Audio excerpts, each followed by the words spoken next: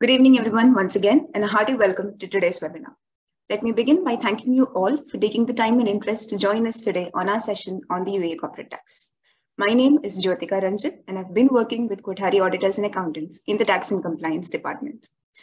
Before we proceed to the session, I'd like to give a brief introduction of our company, Kothari Auditors and Accountants, better known as KAA. Established in the year 1992, KAA has been proudly serving in the professional field for more than 30 years, providing management and financial consulting services, including audit, accounting, tax, and company registration services. KAA operates in two offices located in Khalid bin Walid Street in the Emirate of Dubai and Bank Street Rola in the Emirate of Sharjah. Our associate office, Global Business Services DMCC, which was established in the year 2010 and located in Jumeirah Lake Towers, specializes in the formation of global entities, trusts, and foundations in the UAE and worldwide. As you are all aware, the corporate tax has already become effective in the UAE from the 1st of June 2023, which means as we speak today, some of you are already on your first tax period, while some of you would have a few more months left before your first tax period begins. It is therefore of utmost importance that we are updated of the recent cabinet decisions and clarifications that have been issued by the Ministry of Finance, which would be necessary for the businesses to plan for a smooth implementation of the corporate tax. As always, the KAGBS group is committed to ensure our clients are updated of the latest clarifications issued by the authority, and we shall therefore have you all here at yet another session on the UAE corporate tax series. With this note, I'd like to introduce our speakers for the day. It's my privilege to introduce before you Mr. Vipul Kothari, the founder and head of KAA and GBS. He has the distinction of passing the Chartered Accountancy at the age of 21 from the Institute of Chartered Accountants of India and went on to receive gold medals from Baker School of Business Management in MBA Finance. We also have with us Mr. Prasad Bonde, Director, Audit and Tax. He's a company secretary in addition to many more professional qualifications and has over 20 years of progressive experience in the professional field. We also have with us Mr. Kapil Sheth, Manager, Tax and Corporate Compliances, who will be joining us during the panel discussion at a later part of the session. He's a chartered accountant and has over 11 years of experience in the field of international taxation and corporate tax in India and Oman. Before I hand the session over to the speakers, please note that the session is being recorded and all the participants are muted. In case you have any questions, please raise them in the chat box and we shall answer them at the end of the session. So without delaying any further, let's move on to the session. Over to you, sir. Thank you, Jyotika, for your words of introduction. Good afternoon. Welcome, everyone, to this another webinar on corporate tax in UAE. As Jyotika mentioned, corporate tax is effective now from 1st of June 2023. And just before the Eid holidays, couple of weeks before the Eid holidays, we had several cabinet decisions being issued in reference to the corporate tax and the clarifications on various matters which were pending, because the law was announced, but thereafter, in the law, at several places, there was a reference that, cabinet or ministerial decision would be issued, and the clarity on certain matters will be provided by way of those cabinet or ministerial decisions.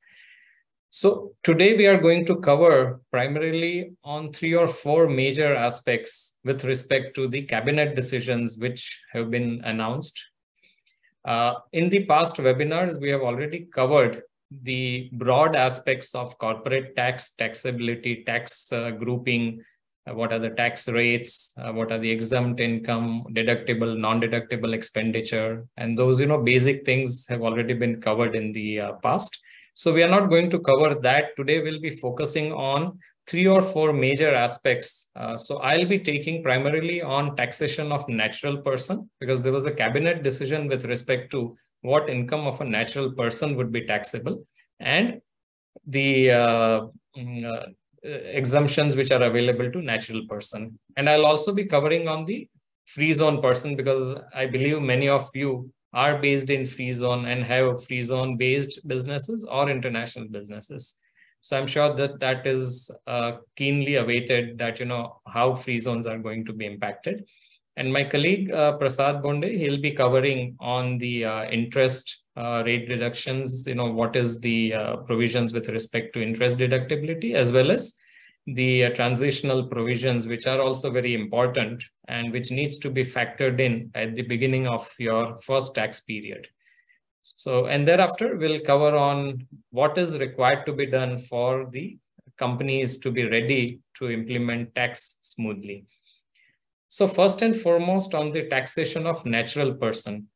I'll just skip through this slide, but just to highlight that as we had seen earlier, that all natural persons which are conducting business or business activity in UAE are considered resident taxable person, and hence their income from business activity in UAE will be taxed. However, what is constituting business or business activity? And there were some doubts with respect to that because the corporate tax law had not clarified specifically on the business activities, what would be constituting and whether personal income or investments or real estate would be constituting as a business or business activity. And that is now clarified by way of a cabinet decision, which primarily states that any person, whether it is a resident or a non-resident individual, so it's a resident or non-resident natural person which carries out business or business activity. Now, business or business activity primarily is, if we go to the earlier slide, it is any economic activity that is carried out either short-term or for a continuous longer-term period by an individual is considered a business. And you need to have some sort of system and organization to the activity that you are carrying out. So what this would mean is that anyone who carries out business or business activity would mean that he will have to have a license in UAE in order to carry out that business or business activity, or he may be carrying out that business activity as a freelancer. So let's say if a freelancer does not take license but provides consulting services on freelance basis, technically that would be considered as business activity, though he has not taken a license. Other than that, all sole establishments will get covered under the natural person taxability, and because it is conducting business activity in UAE in the name of an individual, which is not an incorporated entity, and hence it is not a juridical person. However, one relief which has been provided is to the small businesses that if such individually carried out businesses are having turnover of less than, mind you, it is turnover, so gross revenue, less than 1 million dirham in a calendar year, in that case, they are not required to be registered for corporate tax and they don't need to pay. And if they are having income more than gross revenue more than 1 million, then definitely they need to register and pay for the corporate tax. So a natural person carrying out business activity, this relief has been provided.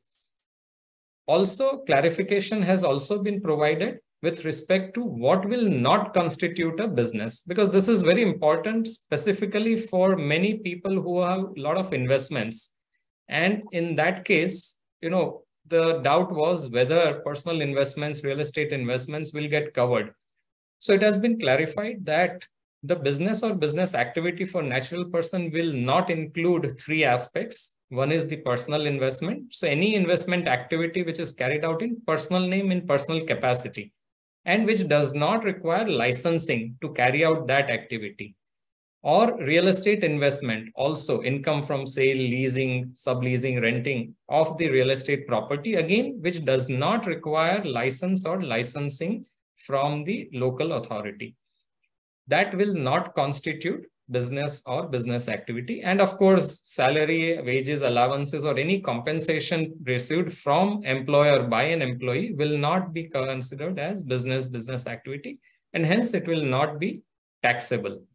That's why this is a big relief for a lot of individuals who hold properties. And even if you have one property or you have hundreds of properties, as long as you are carrying it out as an individual, you just rent and you do not have a business license to carry out that particular activity. In that case, that real estate investment and the income that you earn out of it will not be taxed and liable to be reported for the corporate tax purpose. So this is a big relief for many individuals who hold properties. However, one caveat here, if let's say you have a lot of properties and you have a license which you utilize for carrying out your business of real estate, in that case, it would basically fall under the business or business activity. And then in that case, real estate investment may not be qualified for exemption, and it might be chargeable to corporate tax. Again, in this case, specific of the operations and the business, how it is being conducted will need to be looked at to determine that whether it would be taxable in that case or not, or what structuring might be necessary in that case. With that, just one more thing that I also wish to highlight here is there are many individuals who own foreign companies. Like you might have a BVI company or a Seychelles company, wherein you might be a UAE resident. As a UAE resident, you might be sole director shareholders, or your family members based in UAE might be sole shareholders directors. In that case, such a company, even if it is based in BVI, will get covered as a taxable person. If you see here in taxable person, the second item under resident, foreign juridical person, effectively managed and controlled in UAE, and entire income of that BVI company or Seychelles company would be liable to UAE corporate tax. However, there are situations where you might have a foreign company, but the directors are independent, based overseas. They are not based in UAE. You don't have business or business activity in UAE, but you have property in UAE, and you earn immovable, you have property income, immovable property, and you earn income from that property. In that case, such non-resident entities will be considered to have nexus in UAE, and they will be treated as non-resident taxable person, and they will be required to register for corporate tax. So again, having just property, but the place of management control is based overseas, but having property in UAE will still be liable to file UAE corporate tax and pay tax on it. With that, we'll move on to the most important part of today's session, which is the qualifying free zone person. Now, there are very many aspects that needs to be looked at to determine that, what is qualifying free zone person. So let's dissect one by one. We'll first look at what is a qualifying free zone. Free zone, of course, all of us knows that there are very many free zones in UAE, more than 40 free zones. Each free zone has its own set of rules, regulations, and a decree or a legislation by which it is established or set up. So that is their free zone. But what is a qualifying free zone? So what the law says is that qualifying free zone will be one which has granted some tax incentive or tax holidays to the companies which are registered in that free zone by way of that free zone legislation or regulation or a decree. So a decree or a legislation by which that free zone is established generally will specify that certain number of years tax holiday is granted to companies which are being registered in that free zone. Now, if you are based in a free zone and that legislation of that free zone talks of this tax holiday period, then your company in free zone will be considered as a qualifying free zone. When the questions were asked to the Ministry of Finance during their awareness sessions, they had mentioned that you will need to check that whether your free zone comes under qualifying free zone or not with the respective free zone authority. So the first and foremost that all of you need to do who have companies in free zone, to check with your free zone authority that whether your free zone and the company that you are in will be considered as a qualifying free zone person or not. So this is the first aspect that, decide and get a clarity that are you based in a qualifying free zone. Second condition that, or multiple conditions that you will need to fulfill to be called a qualifying free zone person. Now, there are in all total around 7 conditions. First is that it has to be a juridical person, meaning incorporated, registered in a free zone, which would include branch of a non-resident person. So branch of a foreign entity also registered in free zone will be considered as a part of a qualifying free zone person. Second condition to be fulfilled for qualifying free zone person is that you need to maintain adequate substance in the free zone.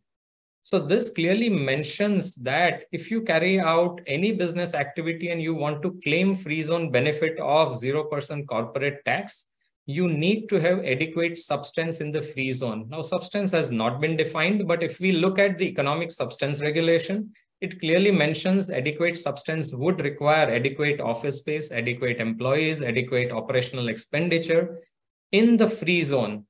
Of course, it may be in the same free zone, or you might outsource it to someone else within the same free zone or some another free zone. But effectively, it has to be in the free zone. That substance has to be there in the free zone.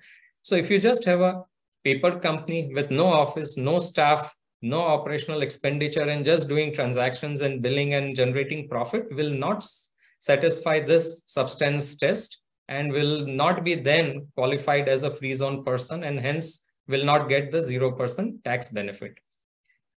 Other major condition is that it derives qualifying income. Now, what is qualifying income? We'll come to in the subsequent slides, because that is little more complicated and there are certain calculations involved. So we'll look at that in the later part after this slide.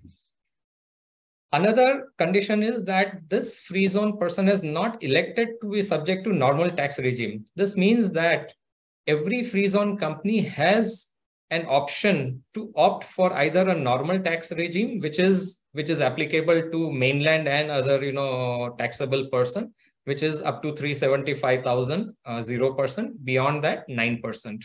So you can opt for that normal tax regime and follow those. Then you don't need to go through this qualifying free zone person conditions, and you do not need to meet even probably, let's say, substance test, or those are not directly required to be fulfilled. Of course, it is always advisable that if you are carrying out business in UAE and generating profit, substance should be maintained in UAE, because of the BAP's transfer pricing regulations, as well as the base erosion profit shifting criteria of the OECD. It is essential that companies should have adequate substance. The fifth condition is that every free zone person will need to comply with transfer pricing documentation and arm's length pricing. Now, transfer pricing documentation will be with respect to all the transactions with related parties as well as connected persons. Now, related parties have been defined very widely in the law. It is up to the 4th degree of kinship, and connected person would mean any director, shareholder, officers who are again connected in operation and management of the company and drawing remuneration or benefits from the company. So transfer pricing documentation would mean you need to do proper transfer pricing study, benchmarking, and justify the pricing at which you have sold your goods or services, that they are on arm's length basis. And there are certain formulas or certain rules which have been given for the arm's length pricing that you can follow.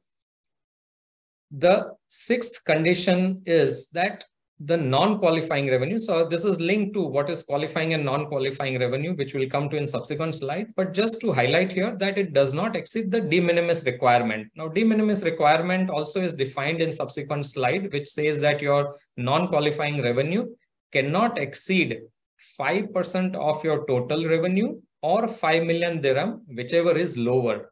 So in very wider terminology, if I put it, let's say if you have a total revenue of 100 million dirham, out of which 6 million is your non-qualifying revenue and 94 million is your qualifying income, technically you have failed the de minimis test, because it requires either 5% or 5 million, whichever is lower.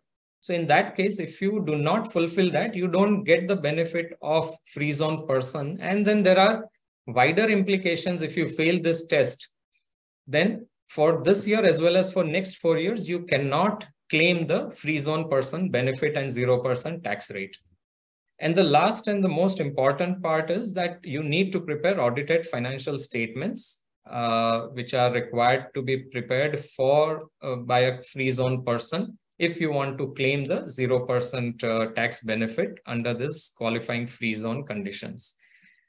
For other companies which are in mainland, audited financials is mandatory only in case of turnover. There are turnover limits beyond which you need to maintain, which is 50 million dirham and plus. Now, what is qualifying free zone, qualifying income and the non-qualifying income? We'll look at that.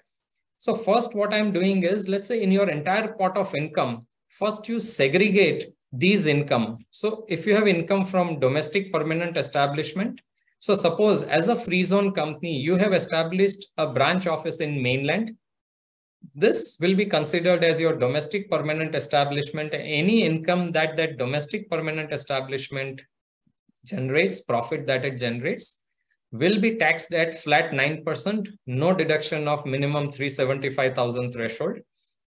If you have a foreign permanent establishment, meaning a foreign branch office of your free zone company in, for example, India, you have a branch office, that also will be taxed at 9%. So you have to maintain separate books of accounts and provide separate financials for that, because that will be taxed separately.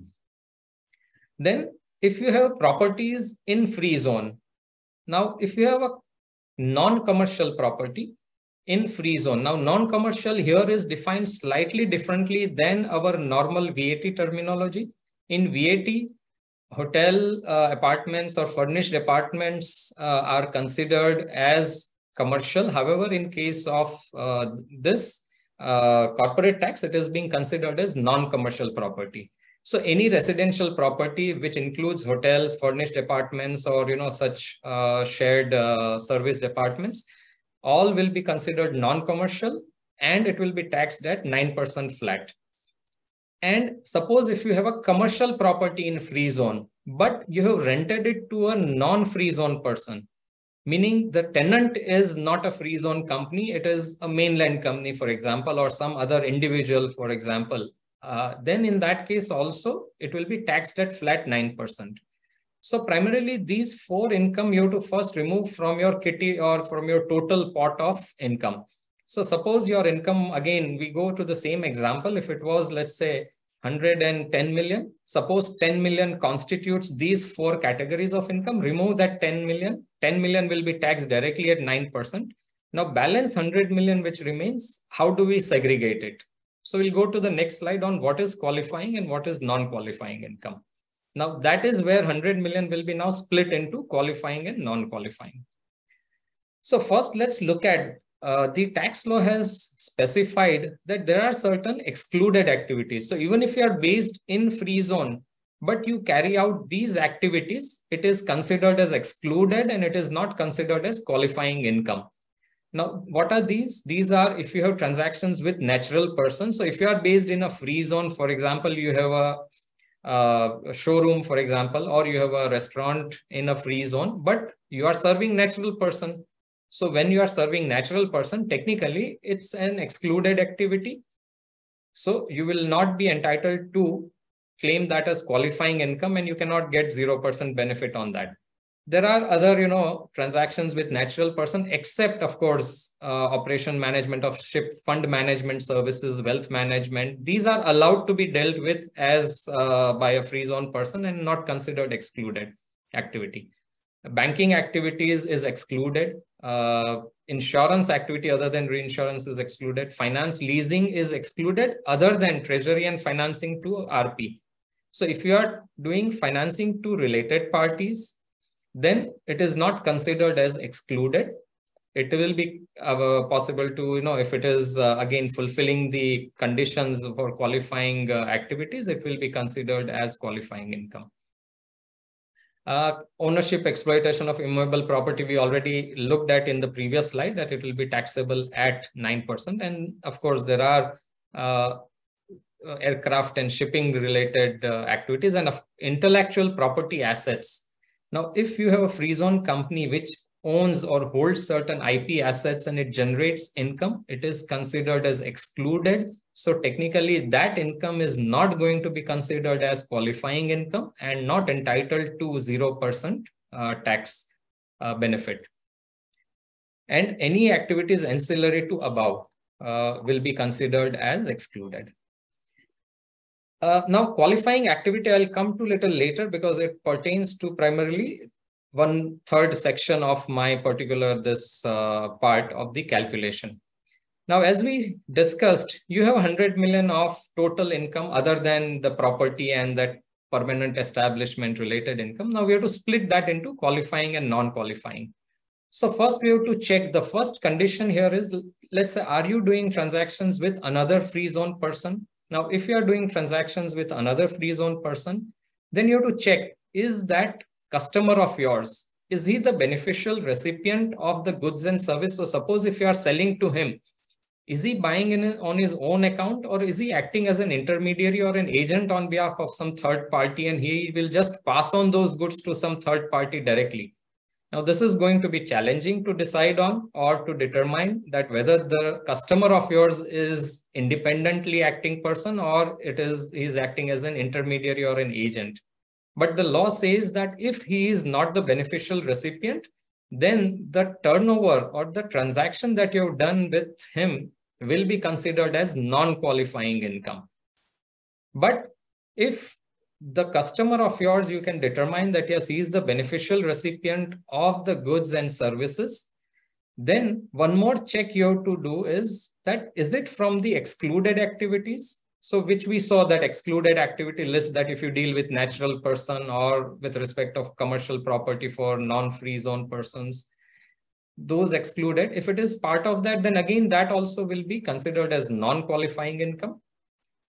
And if it is not excluded activity, meaning let's say if you are just doing trading, supply of goods to another customer based in free zone, or supply of services to another customer, which is again registered in free zone, and he is receiving those goods and services on his own account, then it will be considered as qualifying income, and it will fall under this point 1.2.2. It will be considered as qualifying income. So this was about your transactions between free zone to free zone person. Now, there is a situation where, let's say, as a free zone person, you might deal with non-free zone person. This would mean, non-free zone would mean you supply goods or services to either mainland people or companies based in mainland, or you supply goods or services to companies which are based overseas. Now, in this also, again, we have to check that, is it falling in the qualifying activities or not? So specifically for transactions between free zone and non-free zone person, it is specified that these are the qualified activities. Now, if you look at that qualifying activities, what it primarily covers is manufacturing. So a free zone company manufacturing goods and services and selling the goods to a non-free zone, let's say a foreign company overseas or a mainland company, will be considered as qualifying activity, and they'll be entitled to 0% corporate tax. So it will be considered as qualifying income, provided, of course, they fulfill the de minimis requirement. Then there are other qualifying activities like processing of goods, holding of shares, management, operation of ship, reinsurance, fund management, wealth management, which are not going to be relevant to probably many of us. Headquarter services to related party also is a qualifying activity, because there are many companies which have presence in UAE, which acts as headquarter, and they render service to their global operations. So that is covered as qualifying activity. Treasury financing to related parties. So from free zone, if you render services to related parties of treasury or financing, that is also covered. Leasing of aircraft, logistics service, distribution of goods in or from a designated zone to a customer that will resell such goods, material, parts thereof, or process, alters such goods, materials, parts thereof for sale or resale. Now, this is the most trickiest part of qualifying activity, because if you see in this, as a trader based in a free zone, if you do third port shipment, for example, or if you are selling goods to non-free zone companies, will you be entitled to benefits of qualifying income and look at the 0% tax? this is the clause which basically will cover that sort of trading or distribution. So again, has to be looked at. Now, one of the critical condition here is that distribution of goods in or from a designated zone, which means that you should be based in a designated zone and supplying goods or services from that. Now, this is one gray area for third port shipment or free zone companies dealing with non-free zone for trading purposes. And in this respect, again, the Ministry of Finance had said that they would be in their awareness session, that they would be coming out with some clarifications on interpretation of this matter. So till that clarification comes, trading of goods from free zone to non-free zone is going to be a little bit of a gray area. And then there are ancillary activities. So coming back to this qualifying income classification, if again, point number 2 that we are looking at, that income from transactions with non-free zone person, you have to first check that are you falling within the qualifying activities, and also check that 2.1.1, that excluded activities, is it covered under excluded activities or not? If it is covered under excluded activities, then it is non-qualifying. And if it is not covered under excluded activities and it is not excluded activities, it will be considered as non-qualifying income. And any transaction that a free zone person does with non-free zone person, which is not in the list of that qualifying activities, these ones, 13 that we saw, that will be considered as non-qualifying income. So your total income has to be split into these 2 buckets. Now, these 2 buckets, once you split, you total up how much is your total qualifying income, how much is your total non-qualifying income, and what is the total of both this, which is considered as total revenue.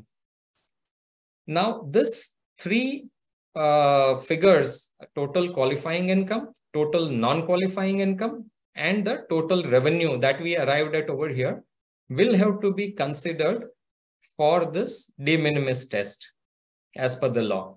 Now, what the de minimis test, it says is that if your non-qualifying income is less than or equal to 5% of your total revenue, or 5 million dirham, whichever is lower, then you have fulfilled the de minimis test and your entire income, which is your total revenue, will be charged at 0% tax.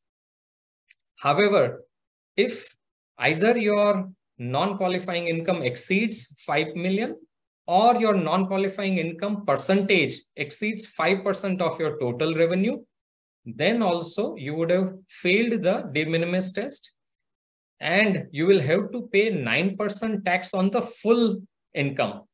So you do not get any 0% benefit on any income. You will have to pay 9% on the full amount of income. And another issue that will arise is that once you have failed a de minimis test for 1 year, for this same financial year as well as next 4 years, you are disqualified to claim the free zone person benefit or qualifying free zone person benefit. So this is a major thing which the free zone companies will have to look at. We'll have to start now looking at that. Are they qualifying free zone or free zone and free zone person? So I'll just come to that summary that, what free zone companies will need to do in the subsequent slide. So let's look at primarily, before we go to that, what are the benefits and of course obligations or drawbacks of being a qualifying free zone person. Of course, benefit is if you fulfill the de minimis test, then your 0%, you will have 0% corporate tax on your income, which is, your total revenue, except the ones which we saw earlier that, from domestic permanent establishment, foreign permanent establishment, and from properties within the free zone. On that, you pay 9%, of course, flat, but on all the other income, whether it is qualifying and non-qualifying both, will be 0%.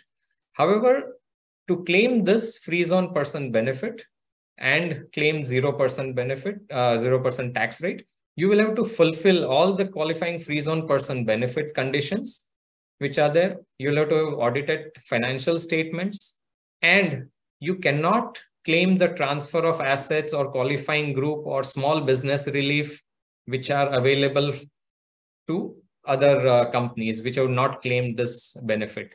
Also, you cannot transfer the tax loss. You cannot be a part of a tax group.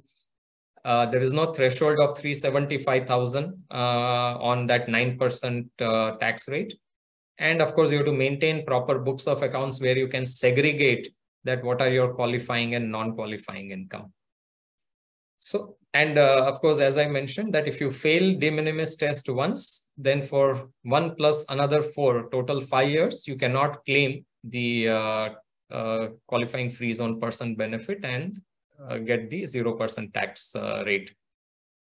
Of course, as I mentioned earlier, all the free zones have an option to select before the beginning of, let's say, the financial year. You can select that, yes, would you like to go for the qualifying free zone person benefit and claim 0% tax, or would you want to go for the normal tax regime of minimum 375,000, 0%, and beyond that 9%. So that all will depend on now your calculation and split between the qualifying income and non-qualifying income, and whether you are able to satisfy the de minimis test. So that's on the qualifying free zone. Let me just recap primarily on what, as a free zone company, you will need to do. First, of course, is that you will need to see whether you are in a free zone, which will be called a qualifying free zone. So that you'll have to check with your free zone authority. Second, you'll have to fulfill all the conditions of being called a qualifying free zone person, which we saw earlier, like, maintaining substance, meeting de minimis requirements, audited financials, and all those. Then also you need to know who are your customer. Are they free zone or non-free zone? Based on that, you will have to see that the transaction that you are doing with your customers, are they falling within qualifying activities, or are they excluded, or are they others, meaning that domestic PE, foreign PE, or immovable property related income. Based on that, you will have to determine that how much is your qualifying income, how much is non-qualifying, and calculate the de minimis. And of course, if you are found to be eligible, you evaluate and decide you want to go with free zone person, or you would like to go with the normal tax regime. So this is broadly on the free zone person. I'm sure there will be many questions with respect to this. However, we will take the Q&A after my colleague presents on the other two aspects. So if you have any questions, please feel free to write in the chat or Q&A, and we will take the questions after the second presentation. Thank you, everyone. I'll hand it over to Prasad now. Yes, sir. Thank you very much, sir. That was quite insightful. I know free zone taxability is quite tricky, and it requires a lot of analysis, financial analysis, to make the correct decision. So I will be now sharing my screen.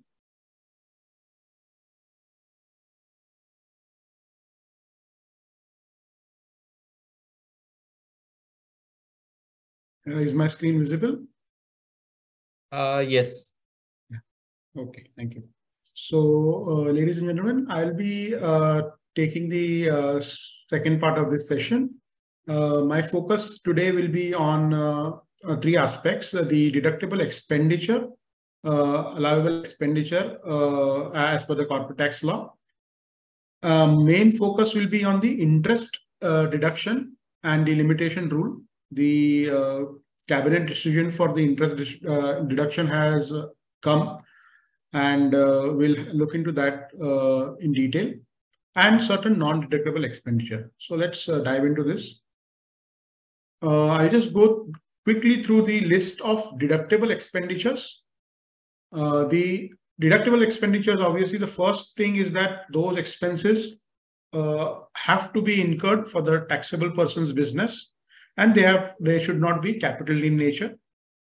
So right now we are talking about the expenses which you can deduct from your revenue in order to arrive at the taxable income. So the first and foremost requirement is that expense should be business related and not capital in nature. It should be expenses which is incurred for the generation of non-exempted income. So if you are incurring any expense for exempted income, that will not be allowable. The third thing is the interest expenditure that we will see in the next slide. Entertainment expenditure, they have capped to 50% of the entertainment expenditure. So if you have incurred 100 dirhams of entertainment, only 50%, that is 50 dirhams, will be allowable as deduction. And specifically, they have said that payments to connected persons, like your directors, managing director, other directors, connected persons or related parties of such key management personnel, all these payments have to correspond to the market value. So you cannot pay arbitrarily to your connected persons. Whatever amount of salary, management fee, or whatever you pay to them have to be in line with the market value. Now that is going to be a challenge in determining what is the market value of such payments, but the law states that you need to determine the market value of that service, and that much amount can be deducted. And who are connected persons? So obviously the owners, related party of owners, directors, officers, related party of directors and officers are treated as connected persons. But today we will focus on the interest expenditure deduction. So as you can see, the interest expense deduction, as per the cabinet decision, you have to calculate your interest for the tax period. And the interest which we are talking about is the net interest. Net interest is the total interest expense minus the total interest income. So first of all, you have to calculate your total net interest expense. Then you have to see whether your net interest expense, is it exceeding 12 million dirhams in your tax period? If it is not exceeding 12 million dirhams, then the entire amount of your interest expense is fully deductible. So as long as your net interest is up to 12 million, you do not have to worry. You can claim that entire interest as a deduction from your total revenue. However, if your interest is exceeding 12 million, if your net interest is exceeding 12 million dirhams, in that case, the maximum deduction allowable will be 30% of EBITDA or 12 million, whichever is higher. Now, we have to calculate 30% of EBITDA. What is EBITDA? Earning before interest, tax, depreciation, and amortization. How do we calculate that? So obviously it is an earning before interest and tax. So we are talking about the positive figure, that is, it should be greater than 0. Or the net taxable income as calculated as per the city law. Now here we are not talking about the accounting profit.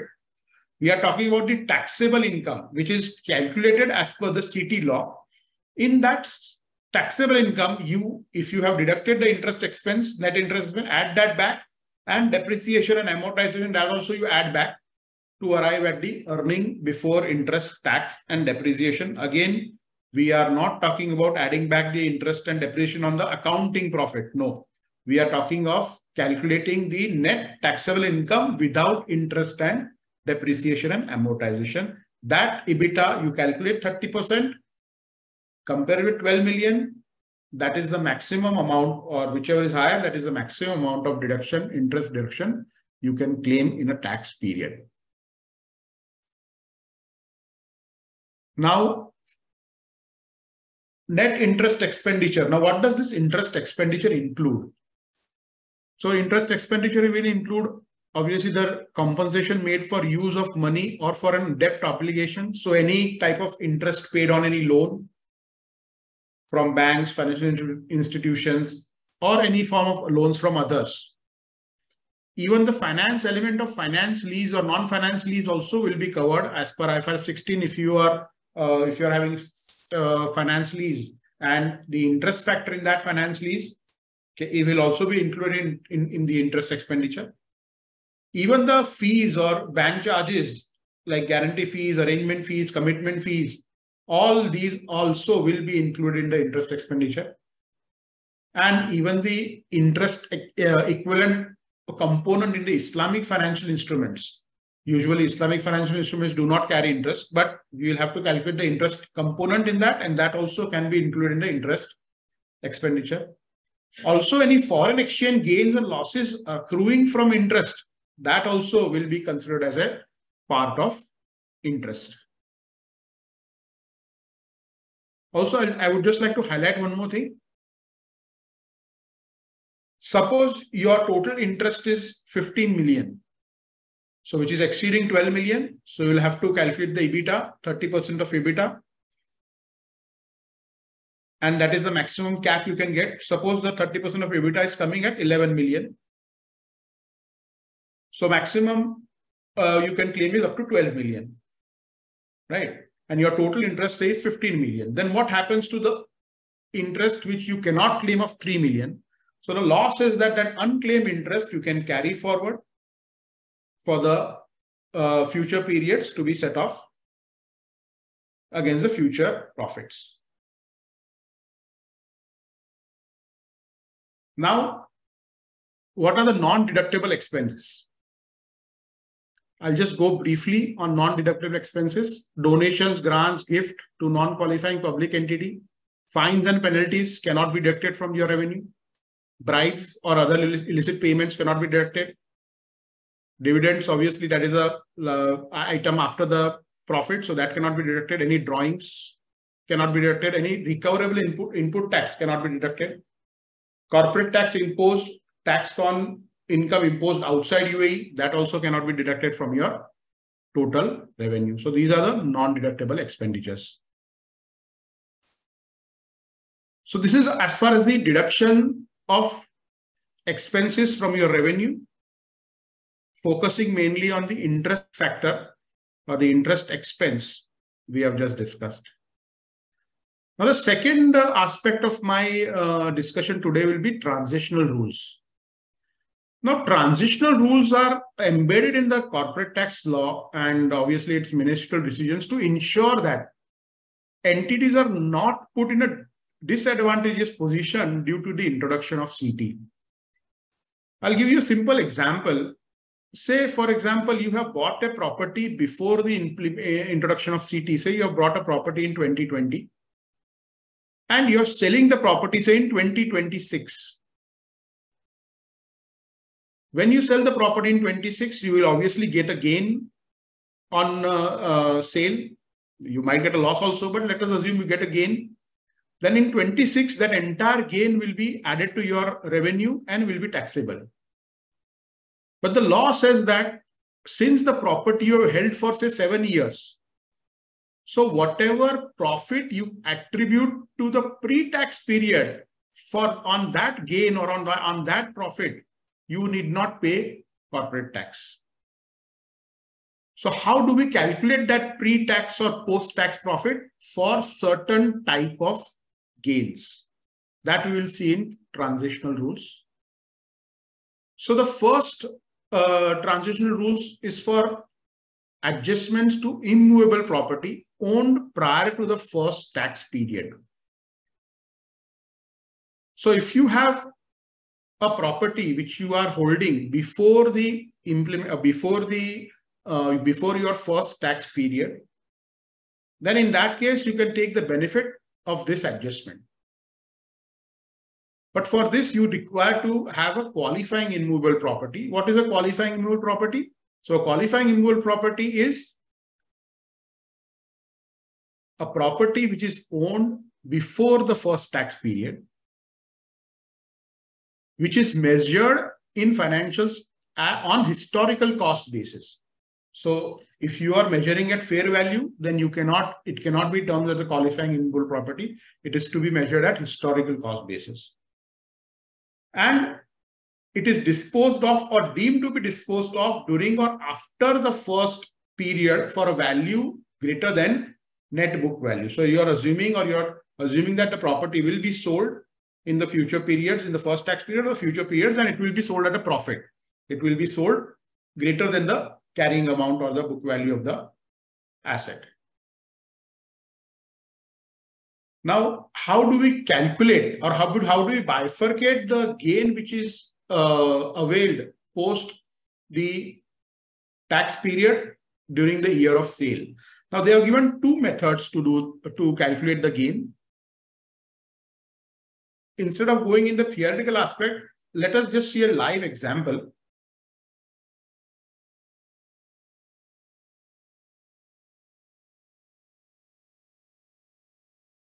So we have assumed, I have assumed certain fictitious figures wherein the purchase price of the property is say 5 million. You have bought the property on 1st January 20 and estimated useful life is 20 years. Your first tax period is, we are assuming it is from January 24. You have sold this property in 26. And at the time of sale, the actual sales price is 15 million. So there are two options on how you can split the gain or profit which you generate on this sale in the year 26. So let us see option 1. The step 1 is to calculate the WDV till the end of the year or the starting of your tax period. So we have bought the property in 2020. So we have 3-4 years of depreciation. So the book value of the property as on December 23, that is your end of financial year 23 and the starting of your tax period 1/1/24, your book value is 4 million.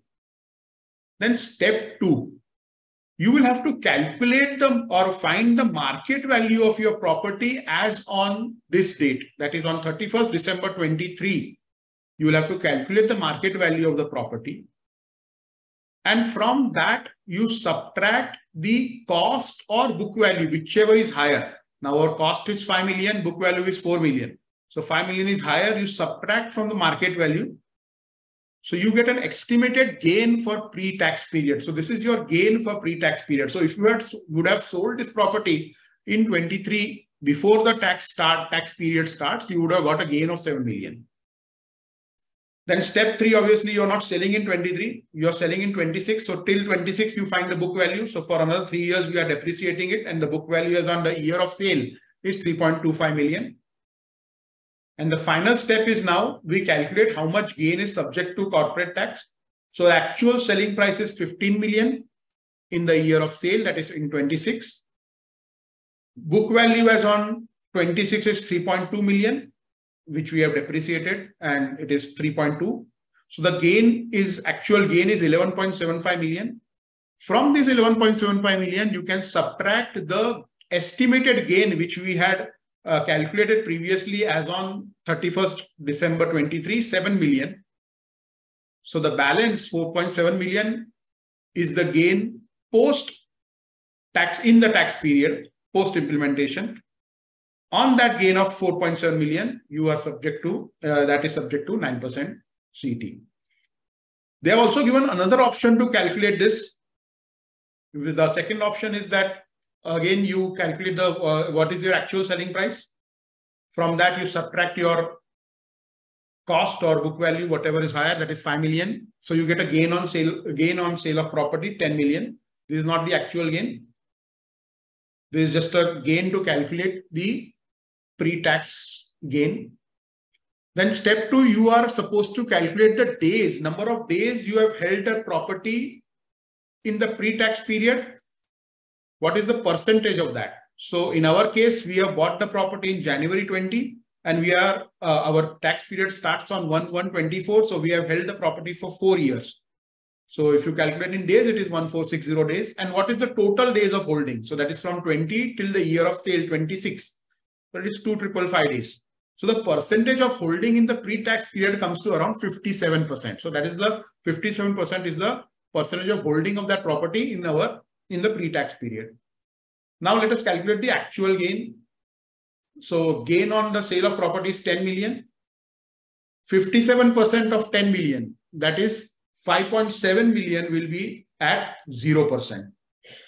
So whatever gain we had calculated, 57% of that will be 5.7 million, that will be at 0%. So how much will be taxable? then we calculate the actual gain. So the selling price was 15 million. Book value as on 26 in the year of sale was 3.2 million as we had calculated. So the gain is 11.7. From that, we subtract that 5.7 million gain which we have previously calculated. So the balance 6 million is subject to 9% CT. So here, if you see in this example, option 1 is a bit beneficial because the gain is less in option 1, but it may vary depending on the case-to-case basis. So you'll have to select the option whichever is more beneficial to the entity. I know this has a lot of working and calculations, but these are two options which are given in the ministerial decision, in which you need to, if you want the benefit of this, you can avail the benefit. Obviously, this is an option given. So in your first CT, when you're filing, you will have to tell the authority whether you are going for this option of transitional provisions or not. So you have to elect in the first tax period itself. Mind that election is not for the option. You're not telling the authority that I will go for option 1 or option 2. No. Election is that whether you will go for this adjustment or not. Whether you are going for this adjustment or you don't want this adjustment, and whatever gain I will get in the year of sale, I am willing to pay full CT on that. That you will have to tell to the authority in the first return. So this is the adjustment for immovable property. If you are having any immovable property, existing immovable property before the starting of the tax period. Same way, other than immovable property, if you have any intangible asset, then also you can elect this option. In intangible asset, however, there is only one option, the number of days option. You can calculate the gain based on the number of days and find out how much gain will be subject to 0% and how much will be at 9%.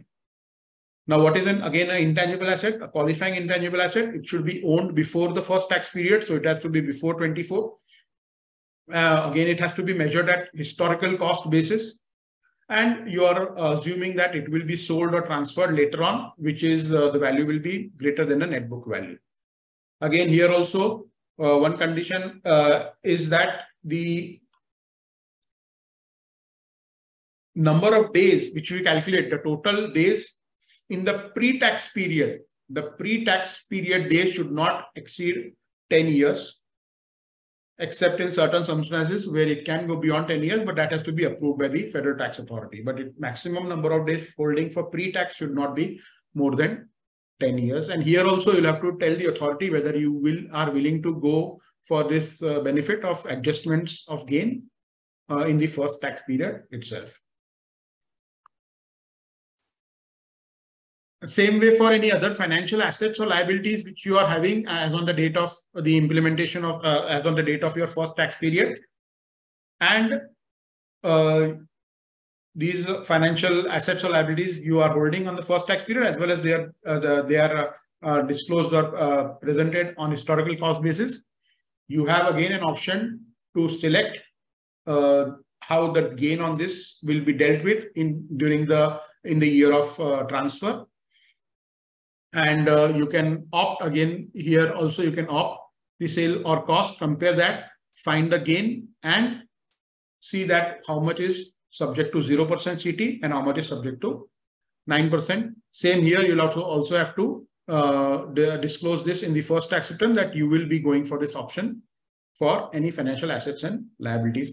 Financial assets, basically any investment in equity shares or investment in debentures or investment in the associates or joint ventures. If you have, those are financial assets, and you can claim this benefit of adjusting the gains or losses on these assets through this provision. So this is what my presentation was today. I hope it was, I tried to make it as simple as possible. So over to you, Kul sir.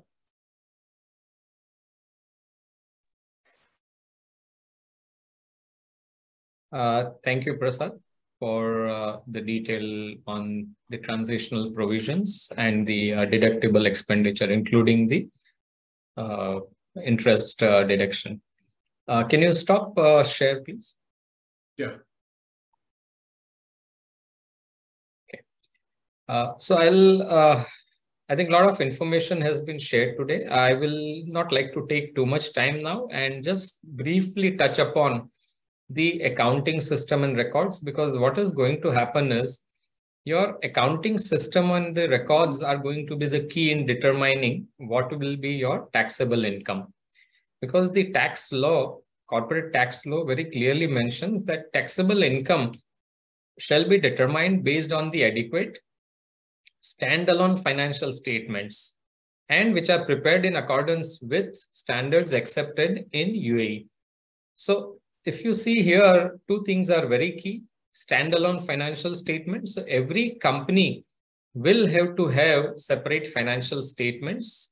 So you'll have to have separate books of accounts. This would mean if you have multiple licenses operating in different emirate, which are not branches, but which are separate companies, though it might be owned by the same person, you will have to maintain separate books of accounts and prepare the financial statements. And if you are going to file as tax group also, it clearly mentions that though you file the consolidated financial statement, which have to be prepared based on the standalone financial statements. So it is very necessary that your accounts have to be maintained now separately for each company based on the licenses that you have. Of course, branch will be considered as part of the main company. So you may not need to maintain, except if you are in free zone and you have a mainland branch or domestic PE, then you will have to maintain proper books to prove that what is the income of that mainland branch. But otherwise, it can be part of the same financials. And prepared in accordance with the accounting standards accepted. And this also has been clarified by the authority that up to 50 million dirham, you can follow the IFRS for SME. If your gross revenue is less than or equal to 50 million, you can follow IFRS for SME, but any company which has revenue of more than 50 million dirham will have to apply full IFRS. So this also has been clarified that these are the acceptable accounting standards as per UAE corporate tax law. I'll quickly move on to, again, how your taxable income will be computed. So, your accounting income or profit loss as per your financial statement will be the starting point. In that, you will have to then do adjustments of unrealized gains or losses, because what happens as per IFRS, you do market value or fair valuation of many assets and liabilities. And as a result of that, you book unrealized gains or losses. Whereas corporate tax law gives you the flexibility that you can choose that on certain type of assets, which are capital in nature or which are basically your investments and all that. You can choose that the gains should be taxed only on realization, so not on an annual basis when you fair value it. So you can remove those gains or you'll have to adjust the losses. Then there are exempt income that you can remove, like, dividend income or capital gains based on participation interest. Then there are reliefs, you can transfer within qualifying group losses, or even, you can do the business transfer. Then certain expenditure may not be permitted. As Prasad mentioned, that there are some non-deductible expenditure. So everything you might still deduct when you calculate your book profit, but when you calculate tax profit, certain expenditure like interest, you have a cap of 30% or 12 million, whichever is higher, or entertainment for customers, suppliers, or shareholders, directors may not be allowed. So bribes, fines, penalties, these will not be allowed. So you need to remove those. Then transactions with related parties and connected person, if they are not on arm's length basis, suppose you have sold, for example, goods at 100, but the real price of that should be, let's say, 120, then technically it might be possible that, authorities can say that, no, your actual sale price has to be 120 and you have to record 120 in the books and pay tax on it. So, those adjustments, tax loss relief, like, past losses, you can carry forward and set off against the current year profits. There are certain incentive special reliefs which are for qualifying business activity. And then there are some income or expense which are not to be considered for determining taxable income or some other adjustments. And once you have all these adjustments, you come to taxable profit or loss. And that is the amount on which you then calculate your tax liability. That is in brief. I'll just skip on this primarily, and I'll go on to now as companies, what every company will need to do briefly in the next 5 minutes, and then we'll move on to the Q&A. So the first and foremost, every company will need to now see their business operation and what are the structure of entities. As I mentioned, there are possibilities that, and that is the practice widely prevalent in UAE, that you have one business, but you have multiple companies and licenses to carry out that one business because of Emirate, requirement that you want to operate in Dubai and Abu Dhabi and Sharjah, but all your billing, all your expenses are recorded in only one company. Now, this is going to be a challenge. You will have to segregate because you'll have to prepare separate books of accounts for each of those companies. Or you'll have to also see that can you do a tax grouping if you have a parent subsidiary relationship between the companies? Can you make a tax grouping, and is it advisable? Is it beneficial to you to make a tax group or to leave it as separate entities? Then even the shareholding structure, many a times you might have different shareholding structure, though it might be within your family members, but husband might be owning in one company shares, another company wife might be the shareholder, or son might be the shareholder. Now this you will have to align it, because if you don't align and if you don't have common shareholding of 75% or more between different entities, then you cannot transfer the tax losses from one entity to another entity. And you can't set it off against profit of another entity. So this alignment will have to be done. Your financial and tax periods also you'll have to determine, because different companies having different financial years, you'll have to align it if you want to get certain benefits of either tax grouping. Accounting systems will need to be streamlined. If you follow IFRS or you do not follow IFRS, you'll have to make sure that you are now in compliance with either full IFRS or IFRS for SME based on your turnover limits.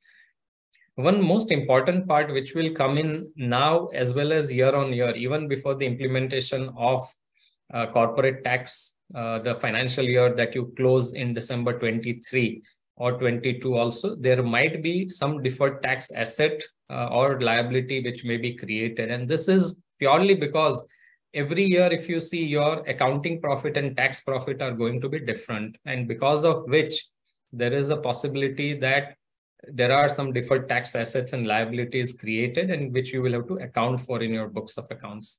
Record has to be maintained because record retention required as per CT law is 7 years minimum. But if before end of 7 years, if you get a notice of assessment, then it becomes indefinite till the assessment gets completed. So you'll have to also have a system that you are maintaining those records or documents in soft copy, hard copy, whatever way, and that gets retained, because at the time of assessment, you'll be required to produce all this. What are the expenditures which will be permitted, and what are the RP and connected person transactions, whether they are on arm's length basis. So the first and foremost will be to identify which are the related parties as per CT law on connected persons, and then identify transactions, and then determine that are they on arm's length basis or not. If not, what will be the impact on your financials if you have to bring it to arm's length basis, and what could be the possible CT impact.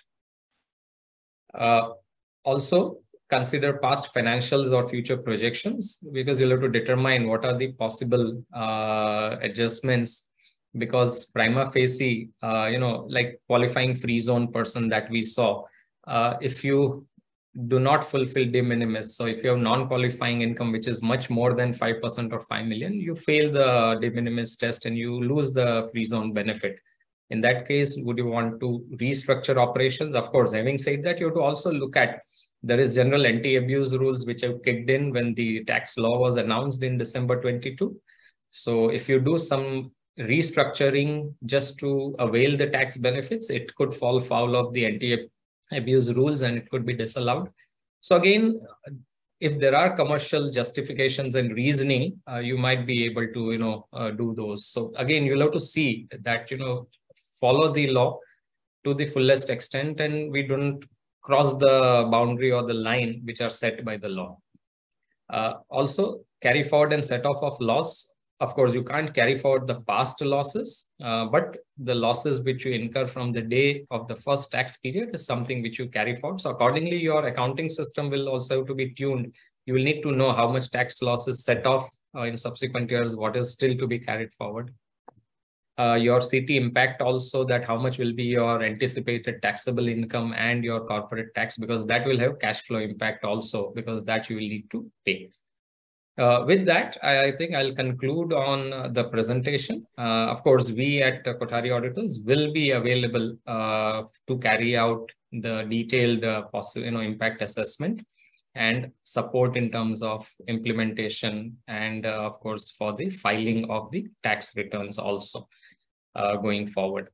So with that, I will conclude my presentation and I will hand it over to Jyotika for the Q&A session. And with me then will join two other panelists, Prasad and Kapil. Thank you, sir. That was a detailed session. We'll now move on to the questions raised by the participants. We have the first question on transitional rules. In step number 2, how to get the market value of the asset? So the law says that market value to be determined by the relevant government competent authority. So we assume that there might be certain approved valuers which might come into picture and they would give the certificate of market value, and that we need to use. But I think in the question, they have asked for market value of machine. They are saying by way of machines, but machines will not be covered because machine is a property, plant and equipment. Here, transitional rules will be applicable only to immovable property or intangible assets or any financial assets. So fixed assets or PPE will not be covered under transitional rules. Thank you, sir. Next question. In IT distribution industry, how do you ensure trading with QXZB customer is ultimate user of the product? Trading with qualifying free zone person will be considered as qualifying or not qualifying income? Sorry, can you repeat that, Jyoti? In IT distribution industry, how do you ensure if you're trading with a qualifying free zone person customer? I think the intention is to understand how do you determine whether your customer is a free zone person or not when you're in the IT distribution industry. See, in any industry that you are in, obviously, when you sell to any person, you have to take their due diligence documents in terms of their license. And obviously, based on that, you will come to know that whether the other person to whom you are selling goods is a free zone person or not. See, it is not necessary that you have transactions with a qualifying free zone person. It is free zone to free zone. So, other person has to be a free zone person. And that you can know based on the license of the customer. One catch here is the condition mentioned that you need to ensure that free zone person who is buying from you is the beneficial recipient of the goods and services, meaning he is not sort of an intermediary or agent acting on behalf of someone and he just procures the material and gives it to someone else. So where, this is going to be the challenge, how to determine that, because how do you know that, what arrangement customer of yours has and how is he going to utilize your goods or services? Thank you, sir. Next question. What is the benefit of being in a qualifying free zone option versus paying the tax? Kapil, would you like to take that?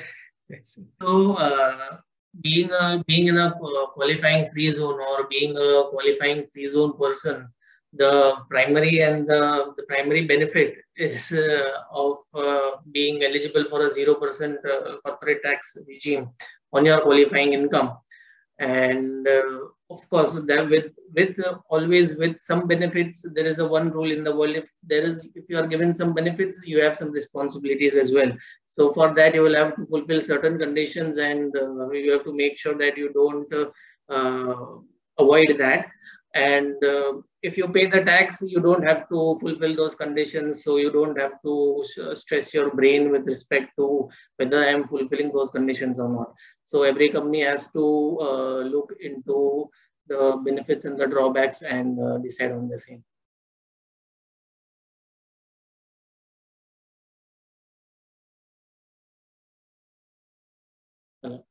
Jyotika? Yes, Jyotika. Okay, thank you, sir. Yes. Next question. How much of owner remuneration can be deducted from CT? This is a very subjective topic because the CT law says that connected person compensation or transaction with connected person has to be at market rates. Now, how do you determine a market rate? So it is, as I would say, probably the approach that I may suggest to take is, no approach may be 100% accurate. It will evolve over a period of time because you cannot say that a managing director or a director of company A is worth 100,000 or company B is worth million in terms of services rendering or 5 million. It is all subject to primarily the size of the company, the nature of operations and the business that that company is into, the skill sets that that person brings on table, and the responsibilities that that person is carrying. It's a factor of all these matters. So, depending on that, you have to assess that. Assume, for example, you need a director who is currently handling finance matters, for example, of the company. So suppose if you don't have that connected person as a director finance and you get an independent CFO to handle your functions, probably what would have been the cost? I would put it that, probably something similar to that or somewhere nearby, provided, apple to apple comparison that what that person brings in and what strength this person director existing has. Is it matching? Then you can say that, yes, that particular rate is something which is more or less market rate. Yes, So this evaluation has to be done on a case-to-case basis. There is no thumb rule saying that you just take 2% or 5% or 10% of your revenue as remuneration. No, that will not work in my view. Thank you, sir. Next question is regarding qualifying free zone. Are you required to maintain audited financials if you're a qualifying free zone person? Yeah, Kapil. Yes. So if you are a qualifying free zone person, yes, you have to maintain audited financials. That is one of the conditions that needs to be fulfilled in order to claim that benefit. Thank you, sir. Next question is on EBITDA, the general interest deduction rule. Is leasehold interest also included in the 30% of EBITDA? Yeah, so the net interest includes the interest as per the IFRS 16, the interest on the finance lease portion. Net interest is included in the calculation of the interest which is deductible. Thank you, sir. Next is a question on related parties. What is meant by fourth degree of kinship? Up to fourth degree of relationship, you would say. So you can say probably, let's say, grandfather, father, son, and grandson. I mean, that's the kind of fourth degree of kinship. So it could be vertical, it could be horizontal. So it could be in any way, so that is a very wide, connection. Next question, when is the registration for corporate tax to be completed or when is the last day? So the FTA as on date has not come out with the last day to register for corporate tax, but currently we are registering many of our clients for corporate tax. So the registrations are currently ongoing for mainland companies and public joint stock companies, not for the free zone companies. So yes, you can contact us definitely. Yes, sir. Interest on loan from partner, is it an allowable expenditure and will it get covered under payments to connected persons? Yes. Yes, the interest on loan from partner will be an allowable expenditure. However, it will also get covered under payments to connected persons. So the condition with respect to payment to connected persons, that in the sense that it has to be at market value, that will have to be fulfilled, and only then it will be allowed. Thank you, sir. Next question is regarding payments to employees. Regarding the commission and bonus payments to employees, which is not mentioned in the employee contract, but paid as part of company policy. See, in this case, employee, you may not have everything written in that, but obviously, there would be some sort of agreement in place that employee would be entitled to bonus based on the performance of the company. or it could be linked to the turnover or the profits of the company. So, as long as these conditions are there, what I would suggest is all companies should actually align their labor contracts in line with actual salaries that are being paid. Many a times salary being paid might be X, but in the labor contract, it might be old contract at lower rates. So first align that. Other allowances also that you are paying, or you have policy, you have it documented in a policy and include either in the labor contract or as an addendum to that, a letter stating that yes, employee will be entitled to A, B, C, D, these allowances. In that, you can also have this bonus that he'll be entitled to, bonus based on this. See, any justifiable business expenditure which are incurred and which are of revenue nature will be allowed. And as long as it's employee payments, which you can justify that, yes, it is for the business purpose and paid to your employee, yes, it would be permitted. You have the documentation right available with you to justify that. Thank you, sir. If financials are combined for a mainland and a free zone company, do we now have to maintain separate audited financials? If the finance, yes, you have to maintain separate audited financials for these companies. Any company, any juridical person, if till now, if financials are combined, we will have to maintain separate trial balances, separate books of accounts. I would also say maintain separate bank accounts, because it is better, it is advisable that all the companies make their own separate payments and receive their own funds. Because in case if some group company receives or pays money on behalf of the other group company, it is not against the law, but again, that arm's length pricing rule will come into the picture, and that will have to be fulfilled. So yes, to cut it short, yes, the financials have to be maintained separately. Thank you, sir. If a free zone company opts to be subject to 9% CT, does it then not need to prepare or submit audited financials? So if it opts to be subject to 9% corporate tax, then obviously it is opting not to be treated as a qualifying free zone person. Then with respect to that, no. But however, there is another provision which says that if your turnover is more than 50 million dirhams, then you will have to maintain audited financial statements. However, it is also advisable even if you are below 50 million dirhams, it is still advisable to maintain a audited financial statement, because at the time of corporate tax assessments, the FTA will definitely ask for a financial statement in order to proceed and calculate income as per them. Thank you, sir. We have a question on corporate tax registration. Is the registration open for all entities as of now? The registration is open only for mainland companies and public joint stock companies. It is not open for free zone companies. So as and when it does open for free zone companies, we'll update our clients and they can contact us. When will free zone companies be required to register for corporate tax? And is the qualifying threshold the net income exceeding 375,000 or more? When will they be required to register for corporate tax is dependent upon the FTA. As in when the FTA issues the notification, we can register them for corporate tax. However, practically, we have heard some free zone companies applying for the registration and they getting the corporate tax registration. But since it is actually the notification is not being issued, it is advisable not to register as of now. And yes, the net income exemption, the basic exemption is 375,000 dirhams.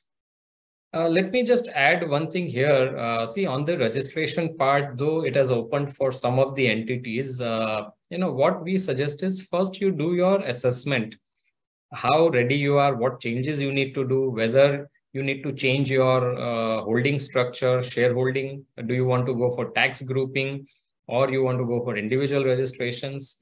Even if you go for individual, can you probably do tax losses transfer or not? Because if not, then you might want to do change in your shareholding structure. Now, all these things needs to be first evaluated then you go ahead and register.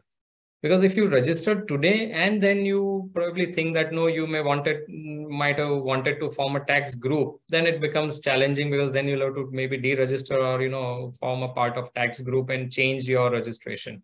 So registration anyway, no deadline has yet been specified by the authority. And I'm sure they will give some time to all the companies, because every company needs to evaluate the impact of corporate tax on their processes, systems, and structure, and then take a call about the registration. So wait for some time first before you do the assessment, and then you go ahead with the registration. Unless, of course, there is specific compulsion by the authority, then definitely you will need to register. Otherwise, you have time to register. There is no penalty as of now for any non-registration or delayed. You need to register before you do the filings, but eventually, you will have enough time for many of the companies for that. Thank you, sir. If a UAE free zone company is doing trading in Indian share market as well as F&O in Indian market, is the income earned from this activity covered under qualifying income?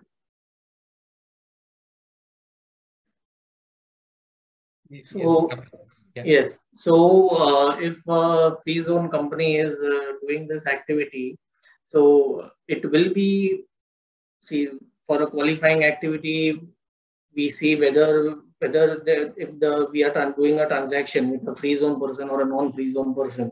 So if you are doing an activity on a capital market list, on a stock exchange, we don't know who the opposite person is, with whom we are transacting. So it all depends that whether the opposite person is not a free zone person, then obviously, then if it is not a free zone person, then we'll have to see that whether it is a qualifying activity or not. So wealth management and fund management services are qualifying activities. So as far as that is concerned, then it will be a qualifying income, and you can take benefit of that. I just want to add here, see, in qualifying activity, there is also one more activity, holding of shares and securities. That is also a qualifying activity. Yeah. So if a free zone is holding shares and securities, and of course, you are generating income out of it, it will be considered as qualifying activity. So that also will need to be looked at. Of course, we'll have to see that it is not falling in the excluded activity, which of course, there are no such, I think, excluded activities.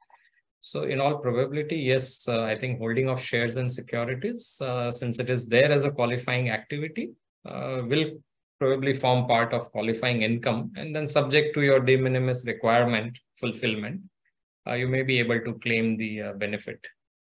And it says holding of shares and securities. So again, it is a wider term, shares as well as securities. So, it could be any form of securities that you are holding. So sort of investment companies which holds those assets. Thank you, sir. Next question, which are the qualified free zones as of now? No qualifying free zone list has been published by Ministry of Finance, and what has been mentioned by them also is that the free zone will inform and tell that, does it fall as a part of qualifying free zone. So as I mentioned, every company will have to check the free zone charter under which it was formed and see that whether tax holiday was granted and how many years of that tax holiday is still remaining, whether it is valid or not. Based on that, you can determine. Best is you have to check with your own free zone where you are established and get a confirmation that yes, it would be qualifying free zone and up to this in this period. Thank you, sir. Upon the registration process itself, do we need to determine the category of qualifying or non-qualifying free zone person? Second, what is the registration threshold? There is no registration threshold. Every company which carries out business, every company per se, whether it is dormant or it carries out business or not, is required to register. There is no exemption except, some government entities and, those which have exemption. Other than that, every company has to register, whether you make profits or losses or you don't do any business also, you still are required to register. No threshold for registration. Threshold is only for calculation of your tax. Thank you. So there's a sub-question to this, whether the decision of whether you're a qualifying or a non-qualifying free zone person needs to be made at the stage of registration itself. No, see, now this thing is not clear right now, but because, in the law, it is given that you have an option to elect. So free zone company will have an option to elect. Probably there is a possibility that every year they might have an option to elect that, yes, they want to follow the normal regime or they want to go for the qualifying free zone regime. Now, at the time of registration, this is not, because free zone registrations have not started, correct? So, yeah. So primarily, again, what's specific to free zone they are going to ask is not known, but based on the law, it seems that free zones will be given option year on year to determine they want to follow the normal regime or they would like to go for the free zone regime. Thank you, sir. Is accommodation provided by the company to the owner allowable for deduction? Falls under the connected person compensation. So overall, entire compensation that you pay, you will have to justify, is it in line with the market? So if you hire an independent person, would you have provided accommodation for that particular position? If you hire someone else, would you have provided? And if so, how much value would you have provided? So it will all depend on, that evaluation, I would say. Thank you, sir. Does a representative office of an overseas company based in the UAE, which provides sourcing and admin as well as sales support services, need to register for corporate tax, given that it has no revenue of itself? But it has, that company will have a license, I'm assuming, in UAE. Now, if it has a license in UAE, it is a resident taxable juridical person. Very clear. And it is required to register. Now, whether it has income or does not have income is a secondary matter. Thank you, sir. Next question is regarding maintenance of books of accounts. We have multiple trade licenses without any commercial revenue transactions. In such case, should we maintain books of accounts only to book the expenses? Kapil? Yes. If you have multiple trade licenses, you have multiple companies, then you will have to maintain separate books of accounts, whether you earn revenue or you don't earn revenue, you only incur expenses, you will have to maintain. It is advisable to maintain separate books of accounts, yes. Thank you, sir. Jyotika, I think we can also take some questions if someone would like to ask. I think you can raise hand and we can unmute also. So if anyone would like to ask a question, then you can please raise your hand. So we'll unmute you. You can carry on with the questions. There are no raised hands as yet. Yes. Does a JAFZA offshore company whose sole income consists of dividends from its overseas subsidiary need to register for CT? Yeah, I mean, every company in UAE will need to register, whether it's an offshore, free zone, mainland, every company will need to register. Is holding subsidiary relationship mandatory to make a tax group? Yes, to make a tax group, holding subsidiary relationship is mandatory. There is a threshold for the shareholding. Then yes, it is mandatory. The parent subsidiary relationship is mandatory. Also, one more thing, also one more thing on this. Suppose if you have a holding company and down the line you have 5 subsidiaries, you will have to have holding as the group entity and subsidiaries. You can't just have subsidiaries grouped under one tax group and leaving out the holding company as not part of the tax group. However, you can do the other way, that you can have a holding company and out of 5, you can elect to group only 4 subsidiaries or 3, depending on now, your assessment and planning. Thank you, sir. If withholding tax is paid in another country, can we claim credit in UAE? Withholding tax, see, foreign tax credit is permitted, not withholding tax credit. So if a company has a foreign branch, for example, and it has paid tax in that jurisdiction on the profit of foreign branch, it can claim a set-off up to the amount of UAE tax on that foreign branch profit.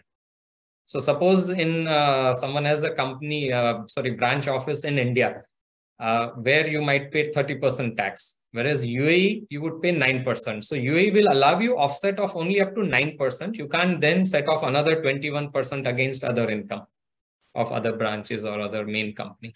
But yes, not withholding tax, but yes, for tax, for corporate tax that you're paid. Thank you, sir.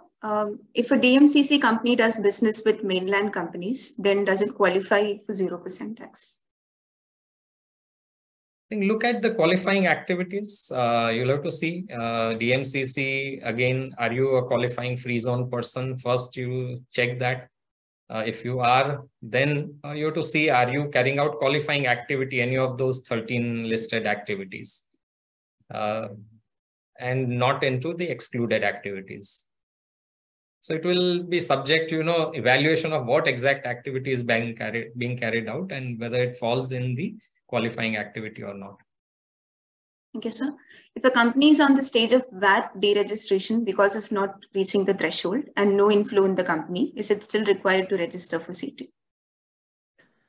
So, as Vipul sir has rightfully said, all the companies incorporated within the UAE have to register for a corporate tax, whether they are doing any activity or they are dormant, they have to register for corporate tax. Thank you, sir. I think that's it with the questions that have been asked in the Q&A. Okay, I think we'll just wait for a minute in case if anyone has questions, please raise your hand so we can unmute you.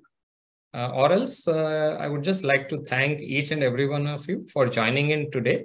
And let me assure you that as Kothari Auditors and Global Business Services, we are fully committed to serving you with the highest of professional expertise with respect to corporate tax, VAT, or any other compliance matters, and also, of course, audit and accounting or any such services. So, you can always reach out to any of our team members. There is one hand raise, Mr. Stephen Nold. We are unmuted. Please go ahead, Stephen. Yeah, hi, do you hear me? Yes, hi, I can hear you. Hi, Vipul. Hi. If a free zone company opts to pay 9% corporate tax, do they then still have to submit audited financial statements?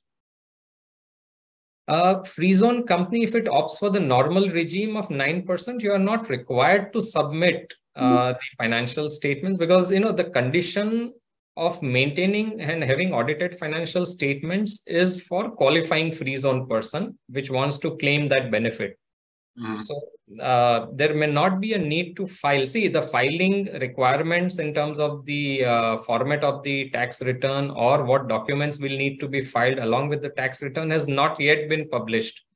So we are not clear on exactly what is required to be filed in due course. But my understanding is because you are not opting for a free zone benefit, you may not be required to file. Having said that, you will have to still maintain. Because at the time of assessment, authority can always ask, and see, as per the law also, every free zone has a rule that every company needs to maintain books of accounts and get it audited.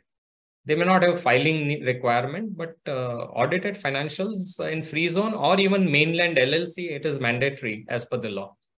But this is up from if you have more than 15 million revenue, right?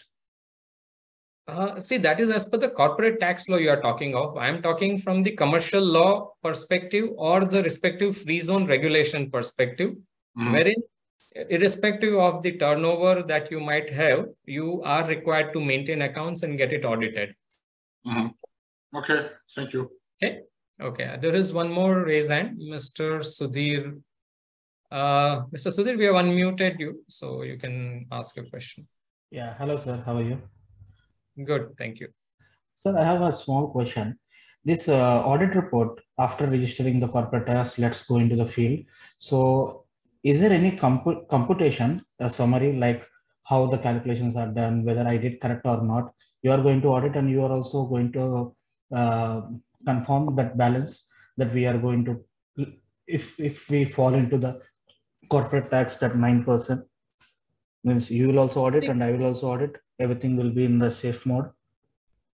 See, I mean, as a part of audit, of course, calculation of corporate tax or taxable income will not be a part of that. But having said that, yes, we can always provide you that service of corporate tax assessment and calculation of how much your taxable income will be based on your audited financials. And anyway, that will need to be also done because, corporate tax impact and provisioning of corporate tax in the books as well as deferred assets, liabilities will need to be recorded in the books. Correct. Recording is another part, and also we have to start from the scratch, how the activity and the company's profiles, everything we have to be, everything has to be done. Yeah, it has to be done. That's what I mentioned that, the assessment has to be done now. You need to start immediately if you have not already started. Is there any such ERP where the GST calculations are done or the VAT calculations are done from the Tally or QuickBooks like this? We have anything from the here? Not yet. I have not come across any software which will calculate your UAE corporate tax, but eventually I think in times to come it will come. But again, you'll have to feed in the information in the right way. Then only it can calculate the right way. Yeah, because one side we are following the VAT type of culture, another one is coming this CT. So this is another culture. So how we are going to mix up? Yeah, the software will take care, I'm sure. But again, it all depends on how your accounting system is structured, how your chart of accounts is structured. Yeah. And based on that, things will have to be looked at and identified. So it's an evolving thing. Bear in mind, corporate tax has just been announced in December 22. Clarifications have just come in and still some more clarifications to come in. So it is evolving. Thank you, sir. Okay, thank you. Thank you, sir. I think we have a few more questions coming up. Can a free zone and a mainland company form a tax group if the mainland company has the same non-local sponsors but hold 49% shares in mainland? So a free zone company and a mainland company cannot form a tax group because one of the conditions to be fulfilled that is that all the companies should not be qualifying free zone companies. So yes, if that free zone companies are qualifying free zone company, then no, it cannot create a tax group. But if it chooses not to be a qualifying free zone company, then the other conditions can be evaluated. If we restructure the expenses and bring in additional expense heads, which is allowable in nature under corporate tax, would that be considered anti-abusive? See, please bear in mind, do not go for creative accounting or do not go for creative ways to, just jack up your expense and minimize the liability. This is definitely something which is not advisable and should not be done. So just to, this is definitely, all these things will fall foul of the anti-abuse rules. And having said that, see, let me just highlight here. Globally, what kind of tax rates are there? I think most of us are aware of. You pay taxes in the range of 20-30% plus. 9% is a very small percentage. And, obviously, the authorities here have kept that low, considering that, this is, they want to promote this as a business-friendly environment. With that, obviously, we should not unnecessarily abuse, or no one should take that and just, increase the cost just to reduce the profits. So our advice is very clearly, do not go for such creative accounting or creative ways to, increase your costs or reduce expenses. Not at all. Thank you, sir. One last question. Can any CA firm sign the financials, or does it have to be a local Emirati who signs the report before filing the CT return?